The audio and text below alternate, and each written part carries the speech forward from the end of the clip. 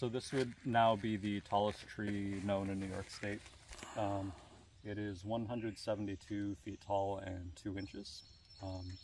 Though I still need to do one final just verification measurement from another side, basically, kind of firm up that figure, but it should be a minimum of 172 feet tall. So measuring trees accurately without climbing them and dropping a tape requires having a laser rangefinder and a clinometer. So the laser rangefinder measures the straight line distance from the instrument to a target, and then the clinometer measures angles.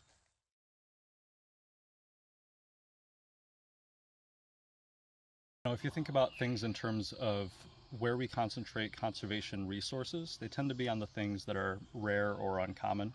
Yeah. So habitats and plant communities that are uncommon, endangered species. So something like a 170-foot tall white pine in New York today is about as rare as, say, a queen snake, which is one of our most endangered reptiles. Obviously, the conservation implications aren't quite the same because we have a lot of white pines all over the state, Right. but you know, up in this site where we have these tall pines, I'm also seeing a great deal of plant diversity, unusual species, and when I've been camping in there, it's been sort of like a wildlife superhighway around my tent at night, which hasn't been great for quality of sleep, but you know, it sort of speaks to the quality of the habitat, the productivity. When I see down branches on the ground, I'm seeing a lot of lichens that are, you know, associated with mature, productive forests.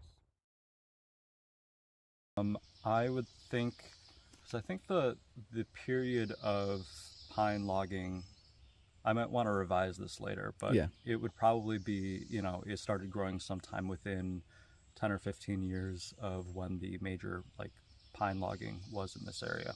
So that if that was in like the 1820s or 1830s, then that would put this at a little over 100 years old. But if that was in the late 18th century, then it might be more like 150, 160 years old. Mm-hmm.